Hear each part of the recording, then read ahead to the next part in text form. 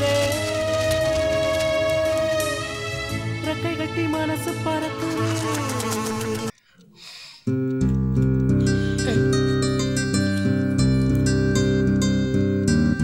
ஈரோட்டுக்கு அருகே உள்ள சித்தோடு என்னும் முறை கிராமம் நகரம் இரண்டிற்கும் இடைப்பட்ட நிலையில் ஒரு எதுக்கு ராஜி இவ்வளோ நீளமாக கட்டுரை எழுதுற? எப்போவுமே எழுதும் போது ஷார்ட் அண்ட் ஸ்வீட்டாக இருக்கணும். படிக்கிறவங்க படிக்கும் போது இன்ட்ரெஸ்டிங்காக படிக்கணும். புரியுதா? லூசு இப்போ நான் எழுதுறேன் பாரு.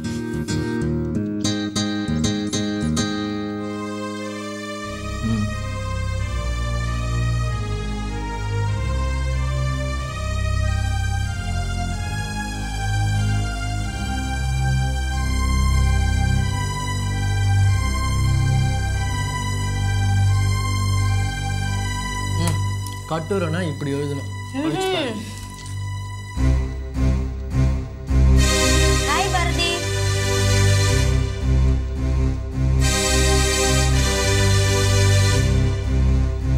வாவ் தீபக் எங்கேயோ போயிட்டேன். ரமணி சார் நீ தமிழ வீக்குன்னு அடிக்கடி சொல்லுவாரு.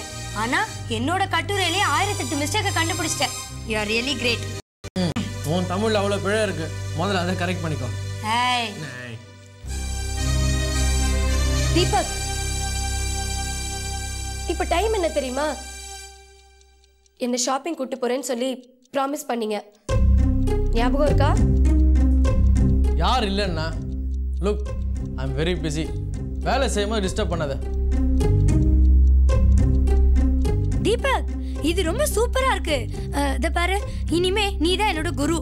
என்ன உன் சிஷ்யா ஏத்துக்குவியா? சிஷ்யை ஒன்ன? நான் ஒரு சாமியாராய் ஆசிரம் ஆரம்பிச்சா உன்னை சிஷ்யா ஏத்துக்கலாம். அதுக்கான சாமிங் பர்சனாலிட்டியும் கவர்ச்சியும் உங்ககிட்ட இருக்கு. உதப்படுவேன். தமிழ்ல நான் தான் உனக்கு குரு. நீ வெளியில போய் சொன்ன நான் தான் உதப்படுவேன். தீபக் சரி சரி சரி வன்முறையில் இறங்காத. உன்னை நான் சிஷ்யா ஏத்துக்கிறேன். குருதட்சணை என்ன தருவேன்? என்ன வேணும்? எது கேட்டாலும் தருவியா? நிச்சயமா? நிச்சயமா. வேணாம், பாரதி இங்கே இருக்கா இல்லைன்னா கேட்டுருவேன். பாரதி நீ எங்கேயோ வெளியே கூட்டு போகணும்னு சொன்னல, நான் கூட்டு போகிறேன். ஒரு 10 நிமிஷம் வேலை இருக்கு, முடிஞ்சு நான் கூட்டு போகிறேன். ஓகே, நீ அதை கூட நான் வேற ஒரு ஃபார்மேட்டில் எழுதி காட்டுறேன்.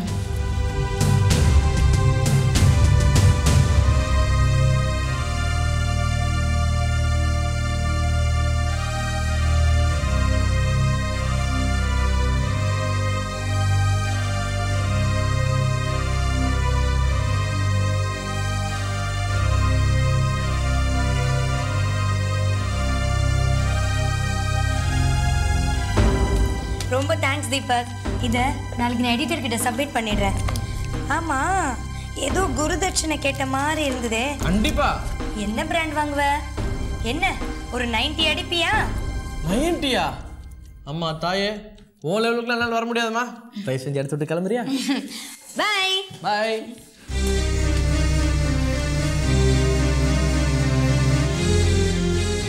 பாரதி, தீபக் இப்ப ஃப்ரீ. நீங்க ஷாப்பிங் கூட்டிட்டு போலாம். இல்ல, நான் போல. எனக்கு தலை வலிக்குது. பை.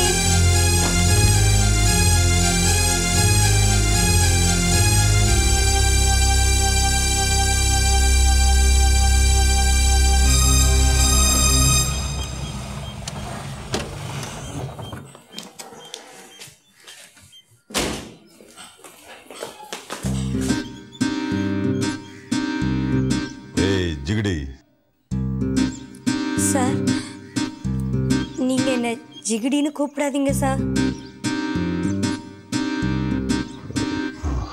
I'm sorry. நீங்க அப்படி என்ன கூப்பிட்டா எனக்கு உங்க காதை பிடிச்சி திருகணும் போல இருக்கு. ஐயோ, காதை விடுங்க சார். என்ன வலிக்குதா? இல்ல, சுகமா இருக்கு. ஆமா, நாம அடிக்கடி சந்திக்கிறோம்ல. இது என்ன சார் சந்திப்பு? ஒரு நாள் ஃபுல்லா நான் உங்க கூடவே இருக்க போறேன். நீங்க காலையில எந்திரிச்சதுல இருந்து ராத்திரி தூங்க போற வரைக்கும் ஜட்ஜுடன் ஒரு நாள் பொழுது. இதுதான் என் ஆர்டிகிளோட தலைப்பு. அந்த ஜட்ஜ் நீங்க தான். எனக்கு பேட்டி கொடுப்பீங்கல்ல? கொடுக்கணும் சார். உங்களுக்கு 75 மார்க்ஸ். என்ன புரியலையா? நான் உங்களுக்கு 75 மார்க்ஸ் போட்டிருக்கேன். Distinction. By. Starting problem. Okay sir.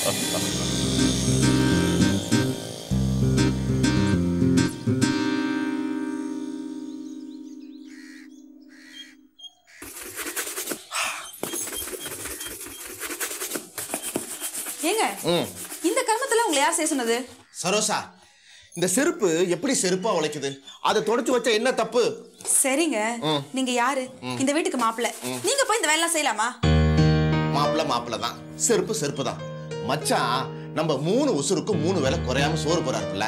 சொல்ல போனா நம்ம தோலை அவருக்கு செருப்பா தச்சு போடணும். அவர் செருப்பை தொடச்சா என்ன தப்பு? இந்த செருப்பு இருக்கே அது எப்பவும் கருப்பா இருக்குன்னா பொறுப்பா வெறுப்பு என்ன நாக்கு கொலறது காலகத்தால. உங்களை போய் கேட்க வந்த பாருங்க. இந்த செருப்பு எடுத்து துடைக்க போறியா? என்ன அடிச்சுக்கணுங்க? ஏன் சரோசா?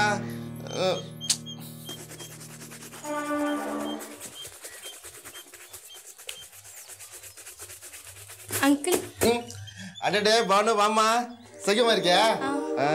அப்பா அம்மா நல்லா இருக்காங்களா?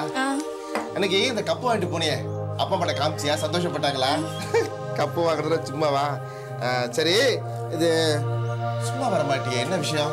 பூனாக்கிட்ட பேசிட்டு போலான்னு வந்தேன். இருப்பா. பூனா பூனா என்ன மாமா? பூனா பாத்தியா, நம்ம பானு வந்திருக்கு.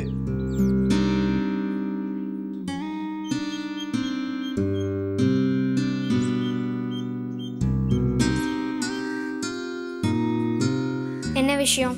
நாளைக்கு ஈவினிங் ஸ்கூலில் ப்ராக்டிஸ் இருக்கு. பிடி சார் சொல்ல சொன்னார். நாளைக்கு ஈவினிங் தானே? வரேன். இப்போ எனக்கு கொஞ்சம் வேலை இருக்கு.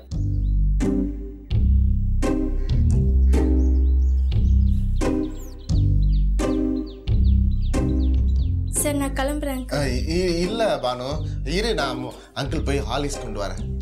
அதெல்லாம் வேணாம் அங்கிள், நான் போயிட்டு வரேன். நில்லு.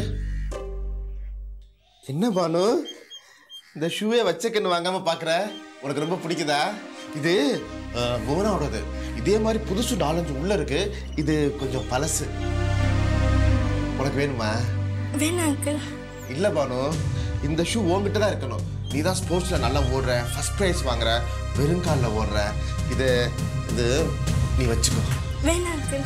சொன்னா கேளு பானு, கூச்சப்படம் வாங்கிக்க. இந்தா புடி புடி. அங்கிள் உங்க டாடி கொடுத்தா வாங்கிக்கல. புடி புடி. Very good. ரொம்ப தேங்க்ஸ் அங்கிள். போயிட்டு வரேன்.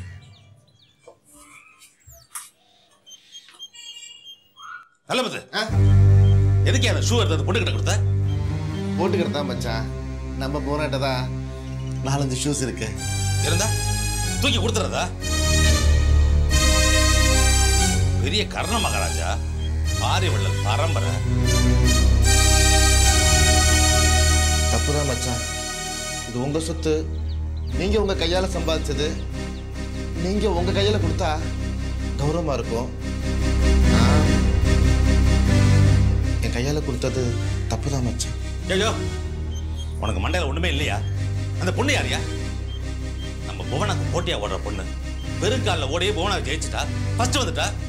அவளுக்கு போய் ஷூ ஏயா? எவனாவது தான் தலையில தானே மண்ணை வாரி போட்டுப்பானா? மண்டையா? நான் பண்ண ஒரே தப்பு என் தங்கச்சி உன கட்டி வச்சதுதான். யா போய.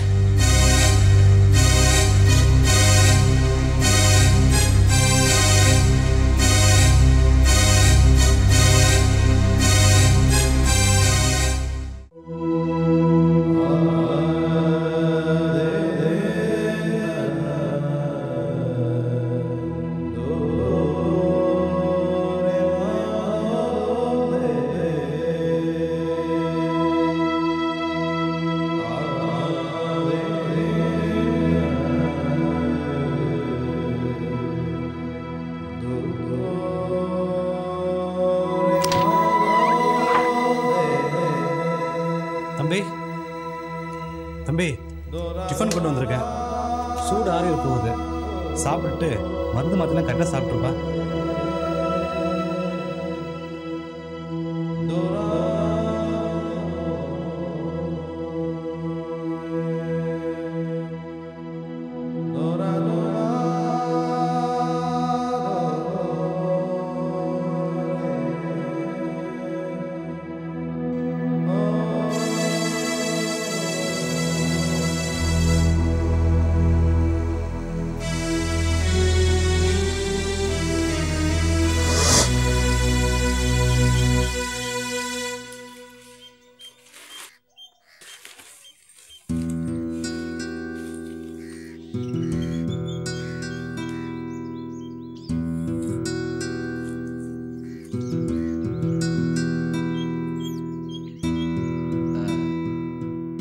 மாப்பிள்ள, இன்னைக்கு சாயந்தரம் ஊருக்கு போலான்னு இருக்கேன்.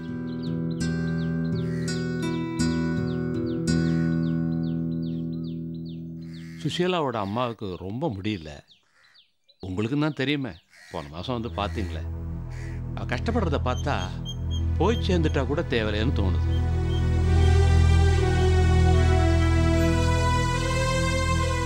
இந்த தடவை சுஷீலாவையும் என் கூட கூட்டிட்டு போலாமேன்னு.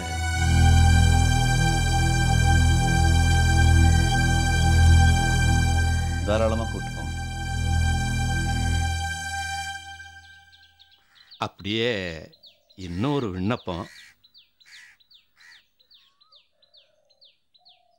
சொல்லுங்க. எங்கள் ஊர் அம்மன் கோயிலில் சுஷீலாவோட கச்சேரி ஒன்றே ஒன்று தான். கல்யாணம் நல்லபடியாக நடந்ததுன்னா அம்மன் சன்னதியில் கச்சேரி பண்ணுறேன்னு வேண்டிக்கிட்டேன். 8 வருஷம் ஆச்சு. வேண்டுதலை என்ன நிறைவேற்றலை. அதான் அவ தெய்வ குத்தமாயிடுமோன்னு பயப்படுறா. போற உயிர் நிம்மதியா போய் சேரட்டுமேனு தான்.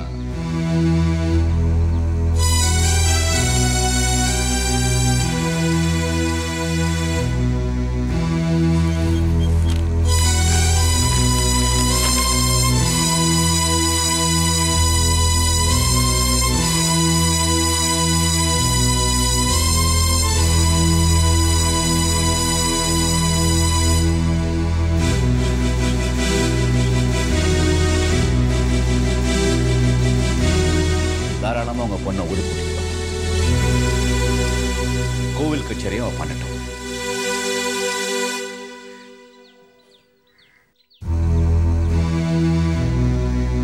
ஆனால் அதுக்கப்புறம் மறுபடியும் இந்த வீட்டுக்கு வரக்கூடாது.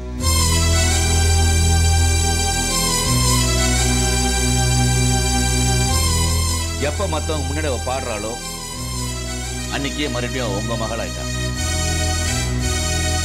என் மனைவிங்கிற அந்தஸ்தை இழந்துட்டான். ஆனா மறுபடியும் அவன் இந்த வீட்டுக்கு திரும்பி வர வேண்டாம். 2 பேரும் வரட்டும்.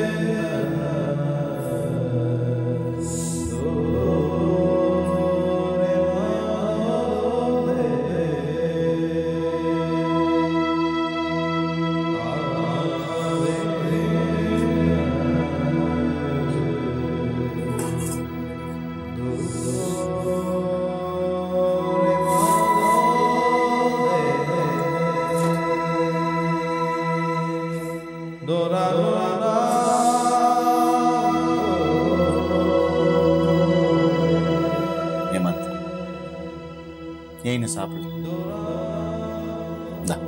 சாப்பிடு. பட்னியா இருக்கக்கூடாதுப்பா, சாப்பிடு.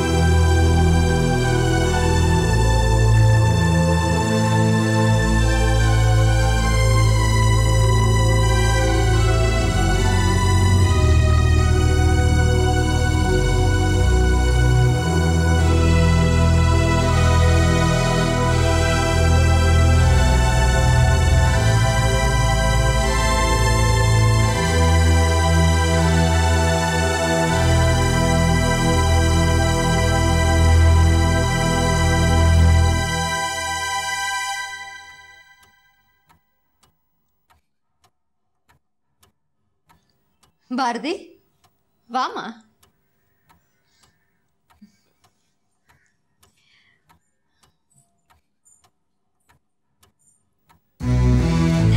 உட்கார். என்ன செய்றீங்க? இப்பதான் வேலையெல்லாம் முடிச்சேன்.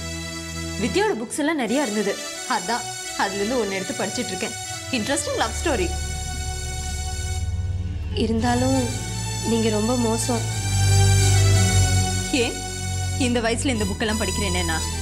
ஐயோ, நான் அதை சொல்லல. நீங்க என்னை எந்த ஹெல்ப்பும் செய்ய விட மாட்டேங்கிறீங்க. உன்கிட்ட என்ன ஹெல்ப் வாங்கிக்கணும் புரியலையே.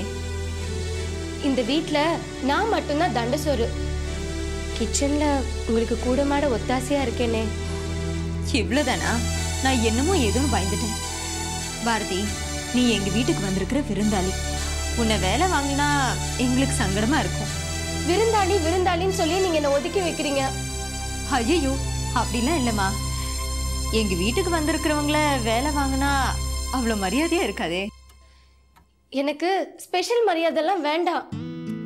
உங்கள ஒருத்தியா உங்க வித்யா கிட்ட இருந்து என்னெல்லாம் வேலை வாங்குவீங்களோ அதெல்லாம் என்கிட்ட இருந்து வாங்கணும்னு நான் எதிர்பார்க்கிறேன்.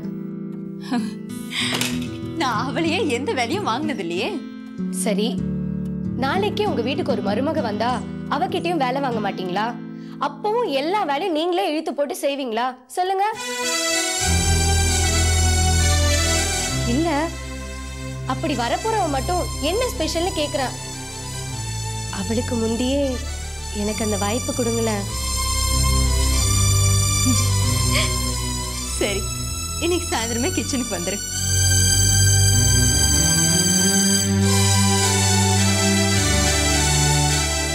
என்ன தயக்கம்? வேற ஏதாவது விஷயம் இருக்கா?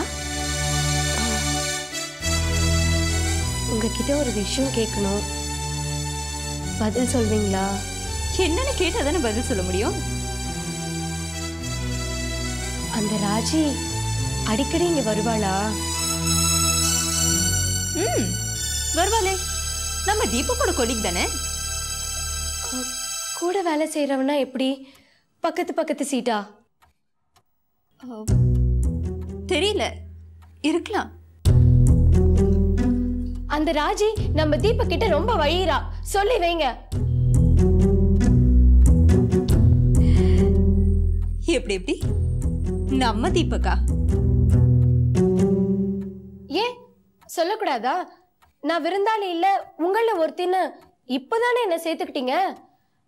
அந்த அக்கறையில தான் ராஜி விஷயத்தை பத்தி கேக்குறேன்னு வச்சுக்கோங்களேன். ஓகே மேடம், உங்க அக்கறைக்கு ரொம்ப நன்றி. ராஜி கொஞ்சம் வலிராடா, அவகிட்ட ஜாகிரதையா இருந்துக்கோன்னு நம்ம தீபக்க எச்சரிச்சு வச்சா போச்சு. Thank you aunty, thank you so much. நீங்க சொன்னாதான் தீபக் நல்லபடியா புரிஞ்சுப்பாரு. தேங்க்யூ.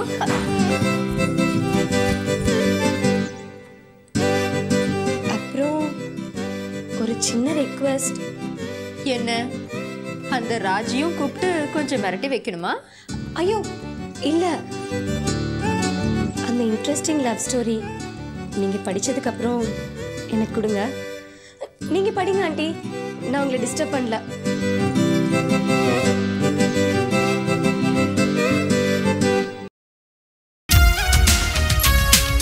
தளபதியின் துணிந்த வாரிசுகளான ரசிகர்களுக்காக உங்கள் ராஜ் டிஜிட்டல் டிவி OTT ஆப்பில் தளபதியின் பல பரிமாணங்கள் நிறைந்த திரைப்படங்கள் கண்டு மகிழுங்கள். இதான் மாமா, இந்தியா டெவலப் ஆக மாட்டேங்குது. நாங்க சொல்ல மாட்டோம் சார், செஞ்சு காட்டுறோம். ஆமா, உன்ன மாதிரி விஞ்ஞானிகள் இருக்க வரைக்கும் இந்தியா சீக்கிரம் டெவலப் ஆயிடும். இப்பொழுதே ராஜ் டிஜிட்டல் டிவி OTT ஆப்பை டவுன்லோட் செய்யுங்கள்.